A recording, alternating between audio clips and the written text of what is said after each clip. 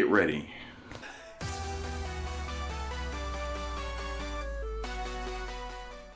Hey, this is Dash, and obviously you guys are here to see me season this brand new grill that I got for my wife. If you have not seen the assembly video, make sure you check it out over in that card there. So, out with the old, in with the new.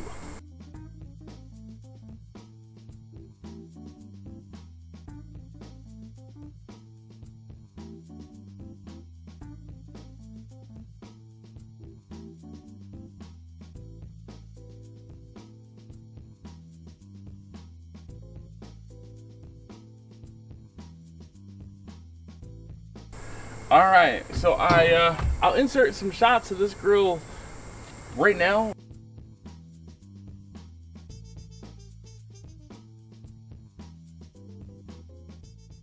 Or as it is, because it'll never be as clean almost ever again.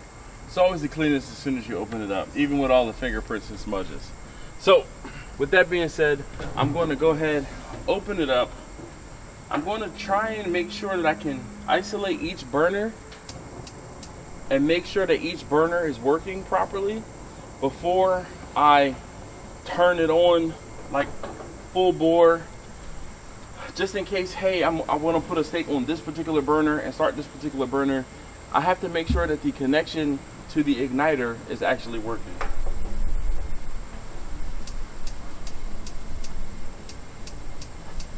That one is not.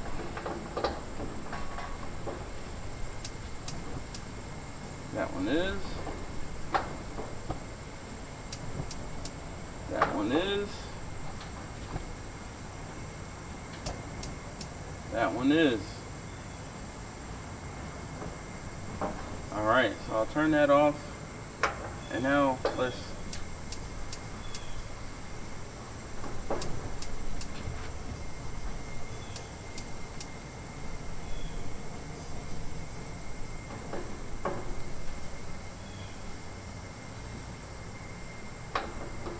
that could be a really dangerous situation if I don't make sure that this burner gets or can ignite. So I'm gonna go ahead and fix that, make sure it does ignite, and I'll bring you guys back in a moment. Alright, so I just climbed under the grill and made sure that the connection, I traced the wire from the lead down to the box, the igniter box, and let's see.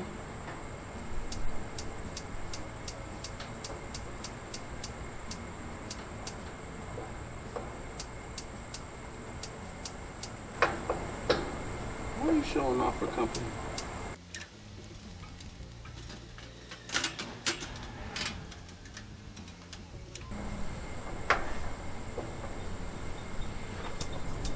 There we go. Maybe it was me. I don't know if I pushed in the...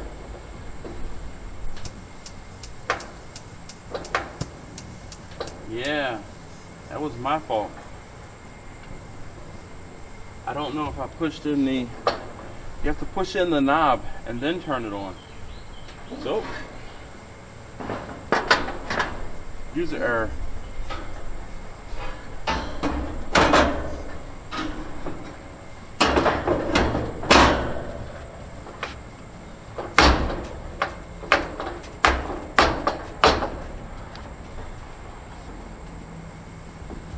Alright. So, at this point, I'm going to go ahead and turn the grill on high for about a half an hour.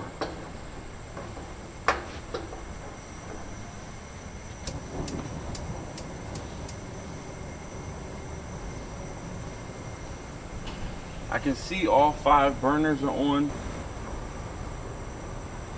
So we'll turn that on too. All 5 burners are on.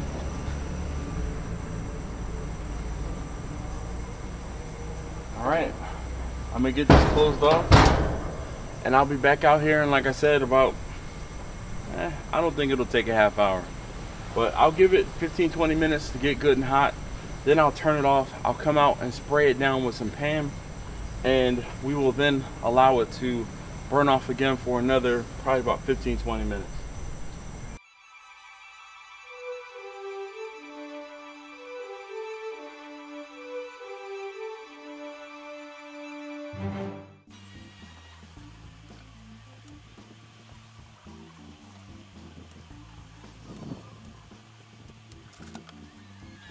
It's been 15-20 minutes, and the whole thing is, you can see the grill isn't smoking actively anymore. All of the surfaces are shiny and they're not, like I said, it's not smoking anymore. The temperature right here is almost at 650 degrees. It's showing 625 degrees. I'm going to turn all of the burners off. That is very important. You're using the aerosol can. You don't want to have that open flame while you're spraying into the grill. This is PAM, like a grilling formula, but whatever PAM or non-stick spray you have and or can use, it will do the trick. You're going to coat and cover. I'll wait. You're going to coat and cover all the surfaces.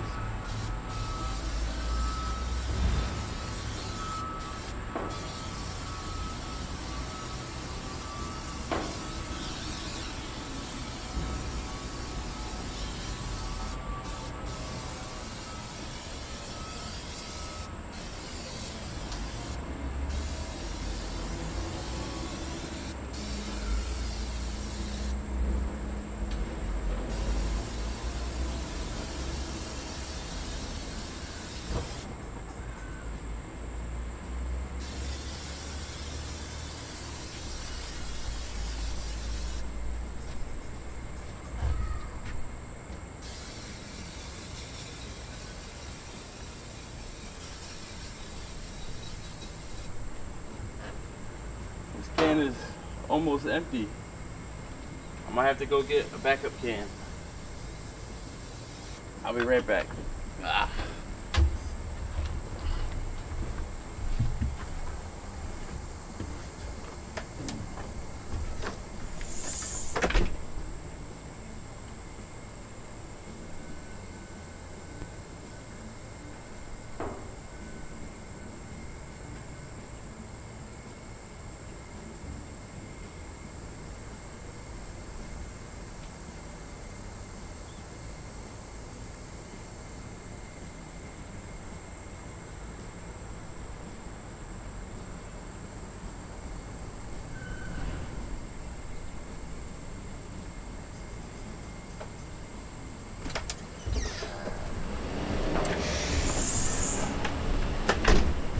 Scene one, take two. This is some Crisco grill, non-stick grill spray.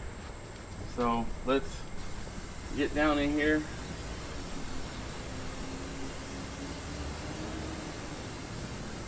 And I really want to make sure that all of the surfaces, especially down at the bottom, are coated so that when things get down in there, you'll kind of be able to scrape them right off. So it's like 85 degrees or so, and the camera's not liking being out in the heat, so it just overheated on me. I don't know where exactly it got until, but I came back out. The first can of PAM spray that I had, I used all of it, and then I'm using some of this Crisco Grill Master non-stick spray, grill spray. So I sprayed down all of the surfaces, kind of just went over them again with that one, and lit all 5 burners. I'm gonna let this sit here for another 15-20 minutes. Once it stops smoking, that's when you know that you're ready to go and you can go ahead and cook on it. So I'll see you guys back in about 15-20 minutes. So it's been another half an hour. After doing the assembly and all those other things, I was pretty hot. So I went inside to kind of cool off a little bit. Woo!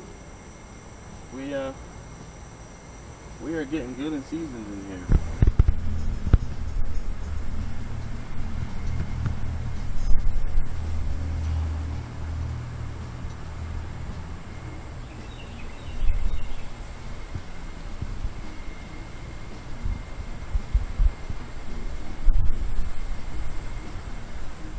I think you guys get it at this point. Look, pardon the interruption. One of the questions I get asked all the time is how often do I need to season my grill? That is going to be up to you. I typically recommend, or I typically re-season my grill after I do like a really deep cleaning. So So typically, the first time I use the grill or in the summer, if I let the grill sit all winter, unfortunately, my wife and we don't let this grill sit, or we don't let our grills sit all winter long. But if you go for a little while without using your grill, and or you deep clean your grill, then you should re-season it. So hopefully that answers your question that you were about to leave in the comments. You can leave a comment down below and say something nice though. You know, leave a compliment down below. How about that? Just make sure you spray everything down. Now, I had a video talking about seasoning a new propane grill a few years ago. I can post that video there. The steps that I did there are pretty much the same exact steps that I did here today. If you just want to see me actually season the old grill, you can go ahead and watch that video. But at this point, I'm going to turn the burners off and I'm going to spray it one more time. Just any of the surfaces that I see that don't have as much coating on them. So some of these, just the grates here in the front.